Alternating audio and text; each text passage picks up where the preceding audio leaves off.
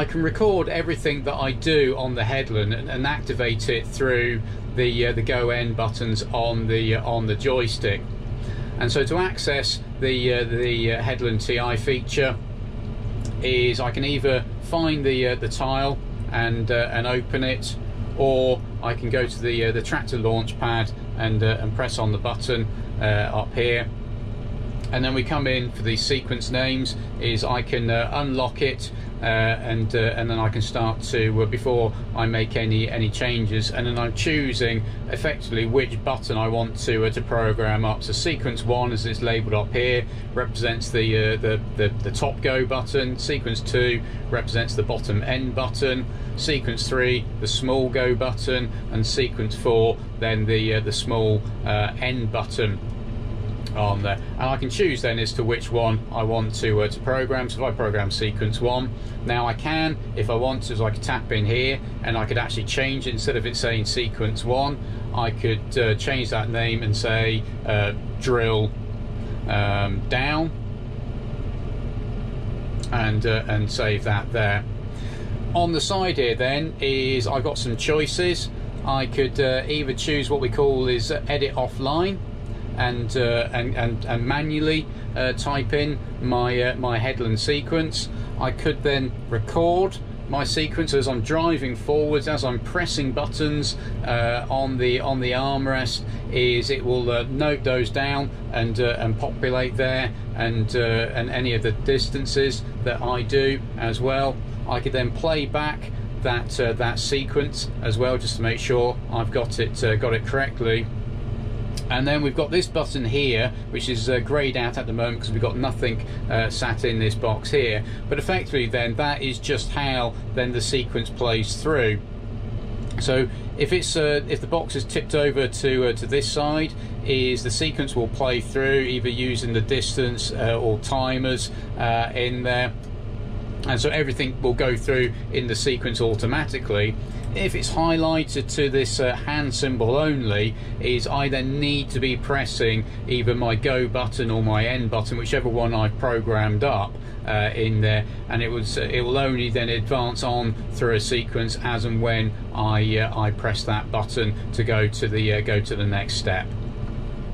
When you're looking at building up a Headland sequence, is we have these options down the bottom here.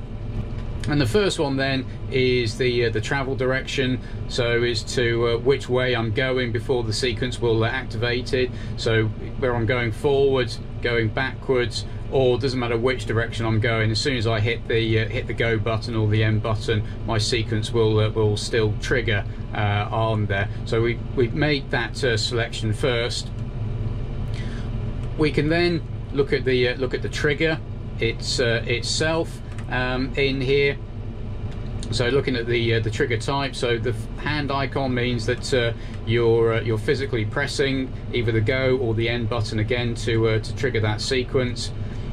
The line with the S would be after a set distance. Here then is we got front linkage, so this will be linking into a percentage of the front linkage height.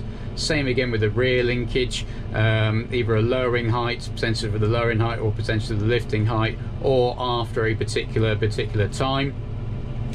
And then for each of the particular functions, we could look at the front PTO, front linkage and PTO in there. So we got lifting the front linkage, lowering the front linkage, linkage into float, stopping the front linkage, a speed drop of the front linkage, so it would go past your working depth, and then we could do a speed linkage stop, so then it would return back up to your working depth. We've got starting the PTO and stopping the PTO. And very similar then with the rear linkage, we still got lifting height, lowering. We've got lowering and then activating the wheel slip control as well.